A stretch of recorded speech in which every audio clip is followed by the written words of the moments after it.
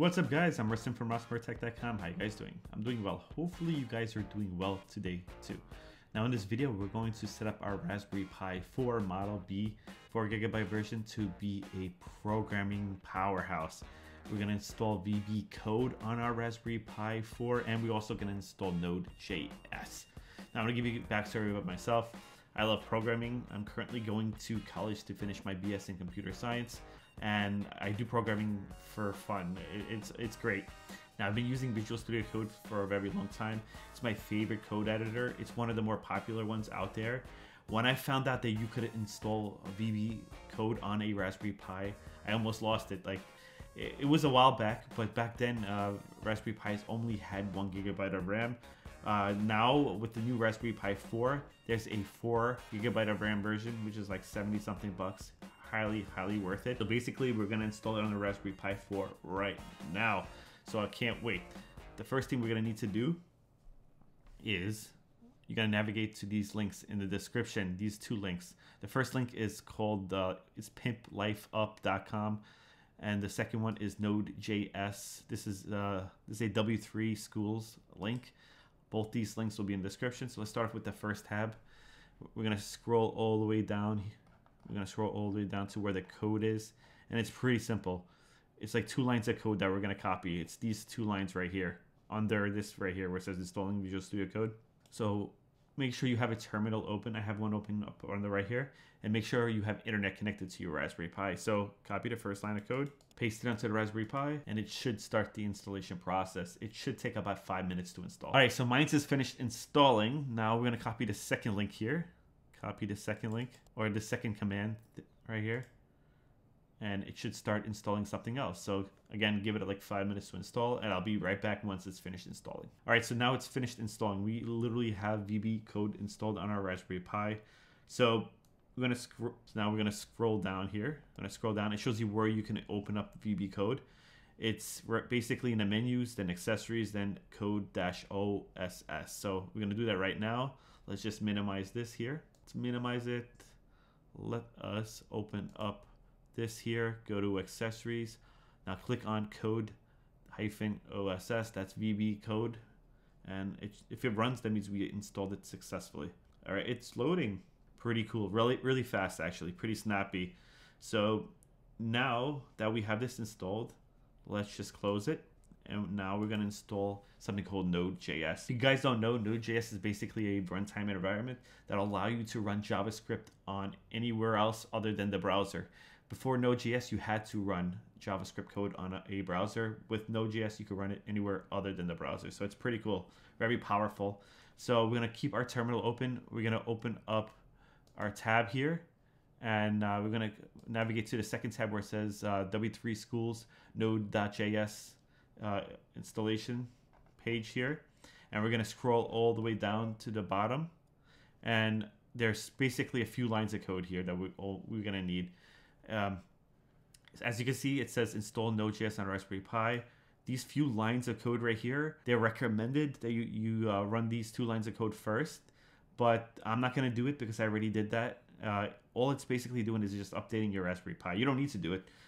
You can do it. It's recommended that you update your Raspberry Pi first before you install Node.js, but I'm going to skip that part. I'm going to copy this first line of code right here from curl to the end of here. Copy it. We're going to paste it. All right. Bam. Hit enter. Once that's finished, we're going to copy the second line of code here from sudo to the end here where it says Node.js. Copy that. Paste it. Hit enter. All right, so we're finished installing Node.js. So now we're going to test whether or not it worked properly. To do that, so now we're going to type in node, hit space, -v, hit enter. And if it gave us back a version, that means Node was successfully installed. If it didn't give us back a version, that means you have to try and install it again. You might have had a typo in your code. My version is 10.15.2. So once that's finished, we're going to close our terminal. We're going to close our browser here, or I'm just going to minimize mine. And we're going to open up Visual Studio Code now, and we're going to run some JavaScript. I'm going to test it out to make sure it works. So click on this Raspberry Pi icon here, scroll down to accessories, click on code-oss, that's Visual Studio Code. Now what we're gonna do is we're gonna create a file. So click on File here, click on New File, and click on File, and then click on Save As, right? I'm gonna save mine in the desktop.